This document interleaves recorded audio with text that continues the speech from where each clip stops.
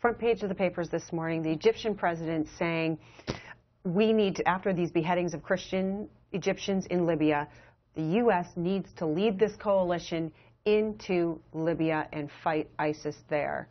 Does the AUMF that he sent up to Capitol Hill allow him to do that?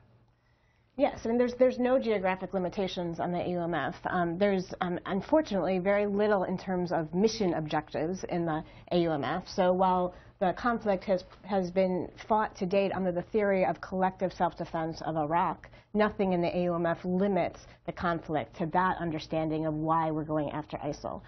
So that's another area that I think really needs clarification as Congress engages with the AUMF, is some discussion of what are the objectives here and some limitations on what the authorization allows pursuant to an understanding of what those objectives are here. Because it's a very different, if the sole purpose, if the sole justification is collective self-defense of Iraq, then it becomes very hard to justify going into Libya. If there is a much broader objective, which may be possible and may be needed, depending on the facts, then it might authorize going into Libya. But as written, there's no limitation, so yes, it would. Do you believe geographical limitations to any new authority given to the president to fight ISIS?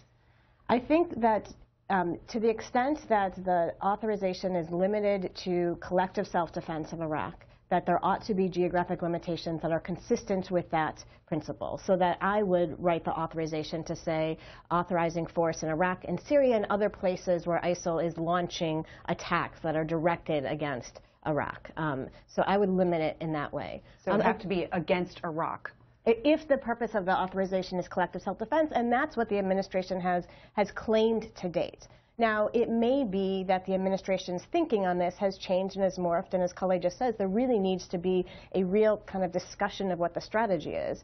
And if there's a determination that ISIL poses the type of threat, a broader type of threat, that as a country we ought to be tracking, we ought to be going after ISIL beyond just Syria and Iraq, then we ought to have a public discussion and debate about that, and I'd be open to that discussion. But the limitations ought to track what we think the objectives are.